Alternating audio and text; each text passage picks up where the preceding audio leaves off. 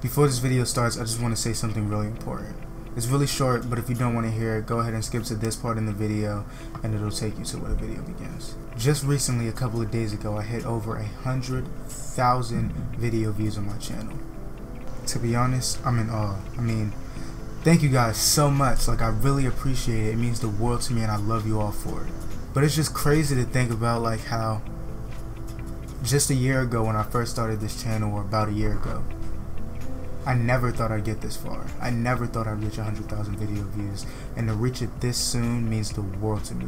Honestly, you don't know what it means. Seeing the number 100K anywhere on my channel is extremely inspiring for me to keep going, and that's why I'm going to be bringing you guys more content more consistently, because I know my schedule is off. It's terrible. I do not upload, but like, hey, I promise to be way more consistent from here on out. Anyway, enjoy the video. I love you, and thank you.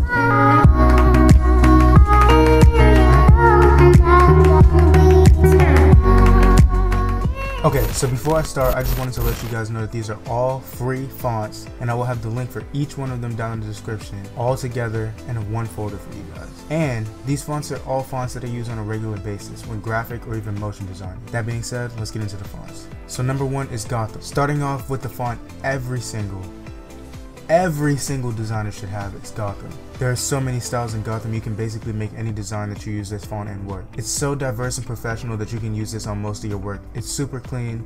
You most likely already have it, but if you don't, I can't recommend this font anymore. Number two is Black Sword. Second font I'm going to be recommending to you guys is a font called Black Sword. This is more of a cursive font that you use when you're making a kind of fancy or elegant design. Usually with most cursive fonts, I see that the connection between two of the letters in the font is little to non-existent and ends up making it look overall detached and not cursive at all. This font will connect the letters perfectly unless you're trying to use all bold letters, which in general look ugly, so just don't do that.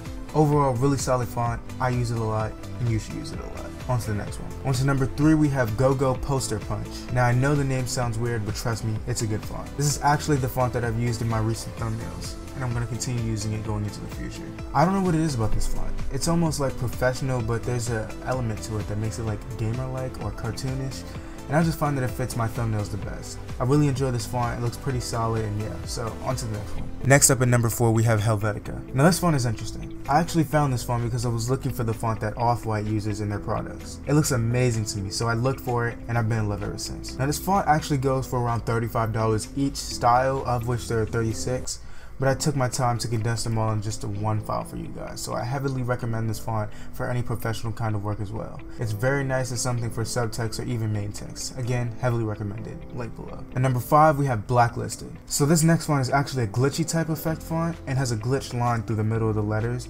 It honestly wouldn't even look out of place in something like the Watch Dogs series. This font goes perfectly with anything of the glitch type banners or headers. It's a really fun font to use and can really help bring out the creativity in a project. Now on to the final font. Number six is Next Art. Last but not least, we have a very similar font to the Gotham family fonts. This is what I call the master of subtext. Any kind of subtext you use, this font will go perfectly for, and it's got about as many styles in the family as the Gotham font does. So you can use this font for mostly anything you need to. This font can be used in so many versatile and creative ways, and I make sure that I use this font whenever I need some solid subtext. This is a really good and solid font that you guys should all check out. Well, that was all my fonts for this video. If you guys like this video, I would appreciate you guys leaving a like and even subscribe to my channel. It would really mean a lot. We're almost at my goal of 500 subscribers this year, and I'm hoping we can hit it soon.